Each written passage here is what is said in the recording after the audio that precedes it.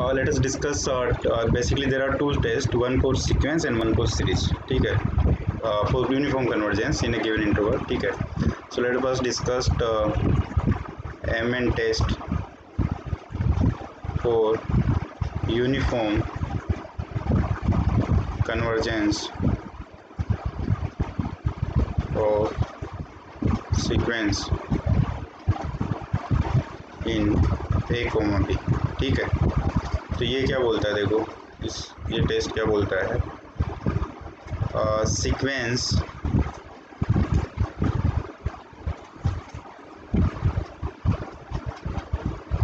if sequence fnx converges piecewise to fx in a comma b, या on बोल दो इसको, on a comma b, if sequence converges piecewise to fx on a comma b, then it is uniformly convergent on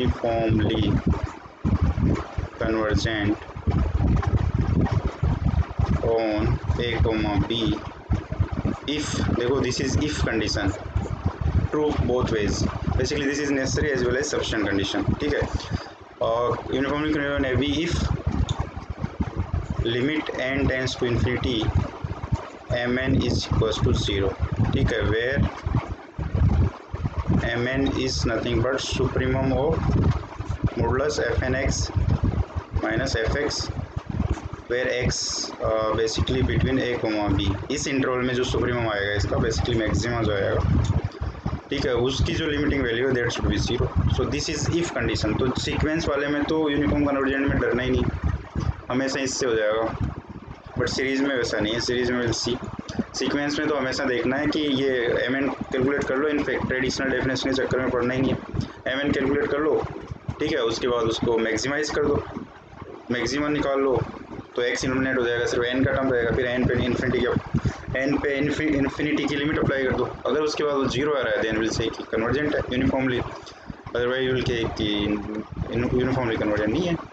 this is as simple as that. ठीक है, इसका proof भी बड़ा आसान है. ठीक है, तो आसान से किया जा सकता है. देखो नेसेसरी कंडीशन क्या है,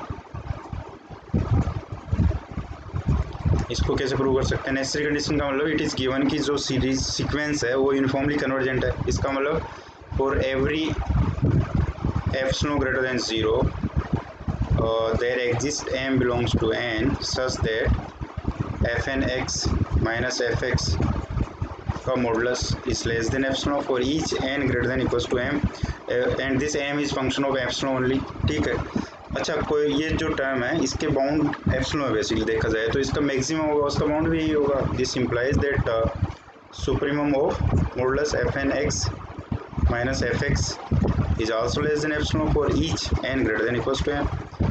और ये इसको हमने mn बोला है, सो mn is less than epsilon for each n greater than equals to m. But ये क्या है, दिस इज नथिंग बट यही इसी की डेफिनेशन होगी ना. तो limit n tense to infinity mn is equals to 0. भाई कोई भी सीक्वेंस है वो इन्फिनिटी पे कन्वर्जेंट है, उसकी कंडीशन क्या होती है, जो भी लिमिट आ रही है जैसे mn is less than that limit for every n greater than equals to m where m is very large number. ठीक है, आई होप ये समझ में आता है. So this is true for every n greater than m, तो m जब large होगा तो फिर ट्रू होगी. अब सफिशिएंट कंडीशन की बात करें, अगर सफिशिएंट कंडीशन तो देखो सफिशिएंट कंडीशन क्या गिवन है, limit n tense to infinity mn हमें 0 गिवन है. ठीक है, सो वेल एंड गुड. तो इसमें क्या कर सकते हैं, इसका मतलब तो यही हुआ ना, mn क्या है, nm is nothing but supremum of fnx minus fx. ठीक है, सो इसकी लिमिटिंग वैल्यू जो है वो 0. और इसको अगर ट्रेडिशनल डेफिनेशन में लिखेंगे तो इसका क्या मतलब होगा कि for every epsilon greater than 0 there exist m belongs to n such that ये क्या होगा कि fn x माइनस fx, ठीक है, इसका mode will be less than epsilon for each n greater than equals to m. ठीक है, basically supremum ये सुप्रीमम होगा, बट ये सुप्रीमम बोल दो. तो ये जो है अगर ये सुप्रीमम है तो F N x minus F x जो दूसरे टर्म होंगे वो तो इससे लेस ही होंगे ना, ठीक है। तो ये तो डेफिनेशन ही है uniform, so uniformly convergent in the given intro. I hope ये क्लियर है, ठीक है।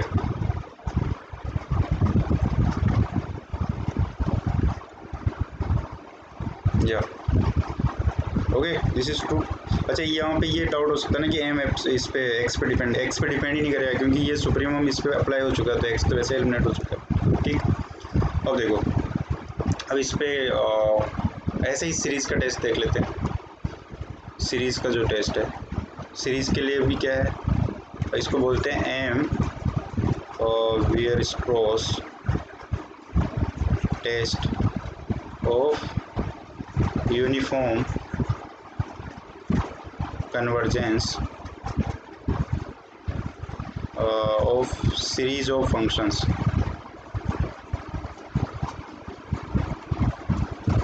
in a given interval a comma b, ठीक है। Weierstrass test for uniform convergence of series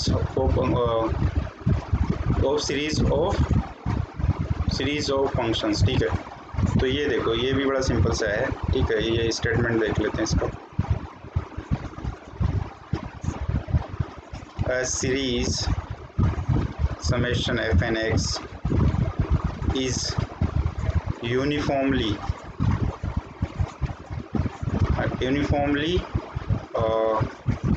और ये दो चीज़ों के लिए वैलिड है, uniformly as well as absolutely convergent if, देखो यहाँ सिर्फ इफ है, एफ पे जोर नहीं है यहाँ पे, सिंपल इफ है, मीन्स ये वन वे ट्रैफिक है भाई, ठीक है। Series is uniformly as well as absolutely convergence if there exist a series of positive terms या non negative terms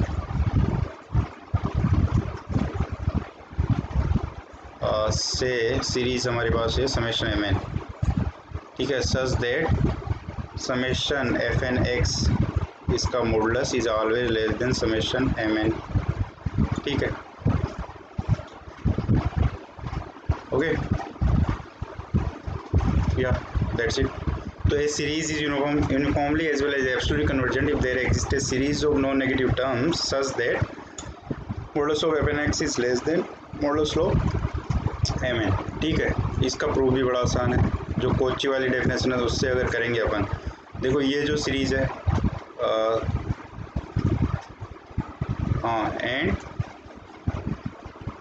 summation M N is convergent of course, वरना तो कोई मीनिंग ही नहीं है, इज कन्वर्जेंट। अच्छा, एम एन कन्वर्जेंट का मतलब क्या है, एब्सोल्युटली कन्वर्ज करेगी, यूएस टर्म तो पॉजिटिव है, सो ये तो एब्सोल्युटली कन्वर्जेंट करेगी, ठीक है। तो इसका प्रूफ देखो, जब समेशन एम एन कन्वर्ज कर रही है, एब्सोल्युटली कन्वर्ज कर रही है, तो क्या है, इसका मतलब क्या हो गया कि M N plus P, summation M N plus P minus summation, या ऐसा लिख दो, सम फंक्शन लिखा जाए अगर इसका, तो क्या होगा, सम function of N plus P terms minus sum function of N terms, इसका modulus should be less than epsilon for each N greater than equals to M and P greater than equals to 1, यही है ना। तो इसको ऐसा भी लिख सकते हैं, देखो एन प्लस पी टर्म्स का सम है ये, मतलब m1 प्लस m2 ऐसे so on M N plus P तक। इसमें से n टर्म माइनस कर दो तो ये क्या बचेगा, इसमें n plus 1 plus m n plus 2 and so on n plus p, ठीक है। This modulus is less than epsilon for every n greater than equals to m। But देखो जो एफ एन एक्स का मॉडुलस है that is always less than equals to M N, इसका मतलब तो यही हो गया ना कि इसका मतलब ये हो गया, इसका मतलब ये हो गया कि अगर अपन ये एक सीरीज ले लें f1x प्लस f2x, अच्छा n प्लस 1 से लेना, चलो n plus 2 and so on f n plus P x, ये ले लिया। इसका मॉडुलस क्या होगा, इसका मॉडुलस ट्रायंगुलर इनइक्वालिटी से वी कैन से कि this will be less than F N plus 1 के modulus plus F N plus 2 का modulus and so on F N plus P का मॉडुलस, ठीक है। बट देखो ये सब इस टर्म से छोटे हैं, हम इसके n plus 1 plus M N plus 2, ये पॉजिटिव है तो मोड का कोई मतलब नहीं है, m n plus p, but this is less than epsilon for every n greater than equals to m and p greater than equals to 1. इसका क्या मतलब हो गया? इसका मतलब तो यही हो गया, that means summation fnx is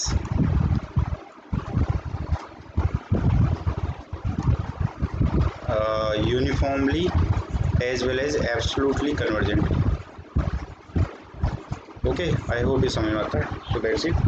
देखो यहाँ पे ये जो टर्म है इनमें x का इन्वॉल्वमेंट नहीं है, दैट्स वाई यूनिफॉर्म, मतलब x का कोई फर्क नहीं पड़ रहा. So there exist the same which will depend only on epsilon. Okay, I hope समझ में आता है. Now will in next lecture will discuss questions based on this.